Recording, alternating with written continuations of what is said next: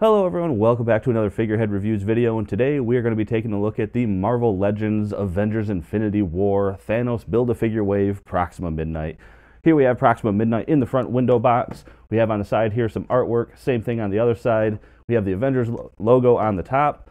On the back we have a product shot as well as all the other figures needed in this wave to complete the Thanos Build-A-Figure. And up here we have the read-up, a lieutenant of the Black Order, Proxima Midnight serves Thanos in his quest for ultimate power.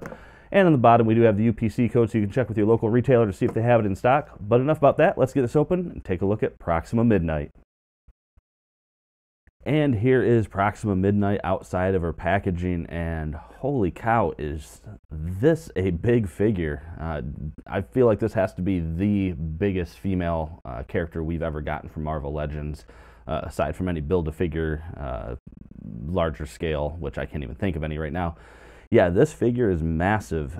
Seems to be very well sculpted.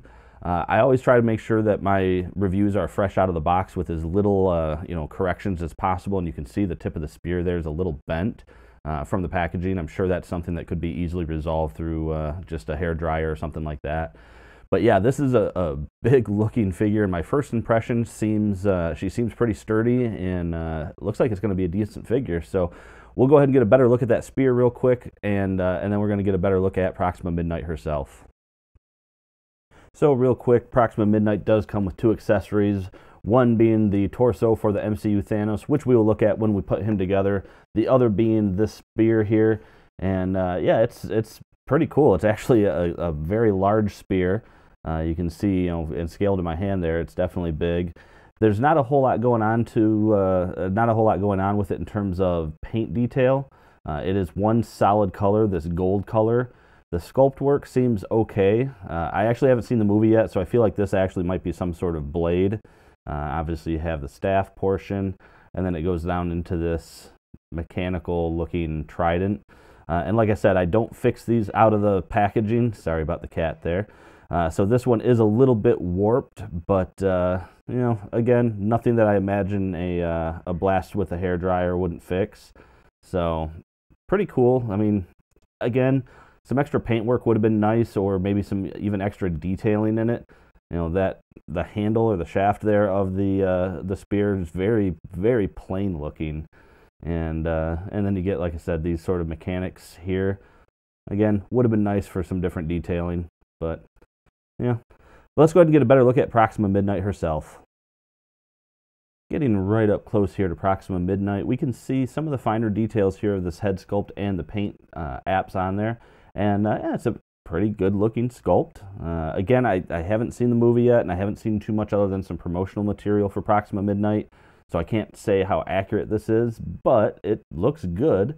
The line work there, when you have the I guess we'll call it light blue. It's almost a purplish hue of her skin tone on her cheekbones there as it goes up.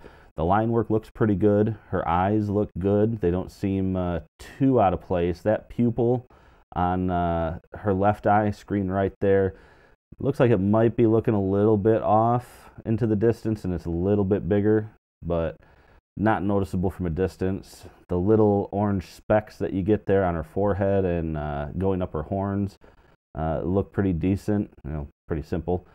You can see a little bit of separation here on her hairline from where the hair is glued on, but that's not too bad either. And sculpt going around, ears look fine, hair looks good. It's that purple color, and it looks like it's even got some detailing in there, some maybe a dark wash going on, so not too bad. A little bit of flashing there, yeah, from the mold. But yeah, the head doesn't look too bad. Continuing down the figure here, so we got some shoulder armor there, which I believe is glued on the torso rather than the arm, which we'll kind of cover during the articulation point, but nice gold color there. You can start to see the pattern here that exists throughout the figure, this swirl pattern, which is essentially her armor, or not her armor, but her uniform has this pattern to it. But going down, we got some more armor sculpted on the bicep there. Some decent line work there where the white meets the black. It's not too bad looking. And we got a little bit of overpaint there, it looks like, on the forearm, but that's not too bad. A little bit of line work that's misaligned. Again, not terrible. She does only come with the two hands, so she has this gripping hand, and then she has this open palm hand with a little bit of armor plating. That armor plating does hinder some of the articulation. And she's got a little, going back up real quick, she's got a little bit of a spike there on the that forearm. So, and going down, nothing too fancy again, just some standard paint work. And we get down to her legs. Same, you start to see armor on this leg, so it switches. A little bit of marbling effect there. Almost looks like a crack, but yeah, that's nothing too bad. And then the feet came out okay. So she's got the armor plating on this side for her arm, and then back on that side for her leg. So overall, not a bad looking character though. And when I said Proxima Midnight was a tall character, she is a tall character. She's coming in here at 7.5 inches tall. She's actually, her spear is just as tall as her.